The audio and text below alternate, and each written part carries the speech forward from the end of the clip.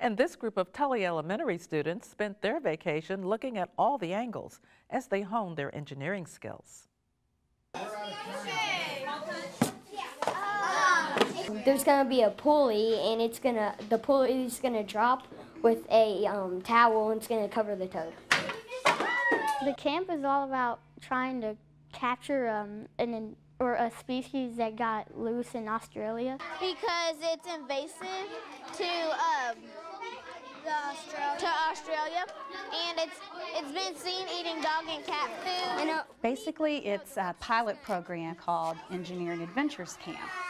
So the gist of the camp is it's set in the Australian outback, and we get emails every day from a duo to kids that are early teenagers, and they send us an email about the invasive species that has invaded Australia called a cane toad. I was thinking we would tape the pulley to a chair so that we're not just holding it in midair. And the kids got to discover what does a mechanical engineer do. And there's an inventor, a mechanical engineer named Rube Goldberg, and if you think mousetrap, balls going through series of bells and lights and whistles. We watched a quick video where the kids could see that type of invention, and from there they had to make a Rube Goldberg type design. The tube up with the pulley to make the ball fall out to hit dominoes that will close the box on the frog. Well, I wanted to come to engineering camp because I like engineering and I might be an engineer when I grow up. 1,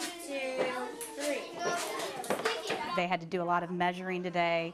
They had to activate their traps from a distance of 5 feet. Of course, I didn't give them, I had, as you might have seen, meter sticks that they had to put together at the 5 feet mark. Definitely teamwork. We work with each other, and then sometimes you'll do it by yourself, but it's mostly group work. We all kind of took all of our plans and put them together. There's no failure to this because in the engineering design process, there's always that improve stage. So it's not one and done and they just quit. There's always that chance to improve, and it's very hands-on and it's very inquiry-based. Well, it's just fun to see what other people's is going to be like and if yours works or not. These kids are really involved. Their teamwork. It's just keeping all their skills sharp over the summer, and they're very enthusiastic about working together. Hopefully I'll know more about engineering and I'll be able to do it when I grow up.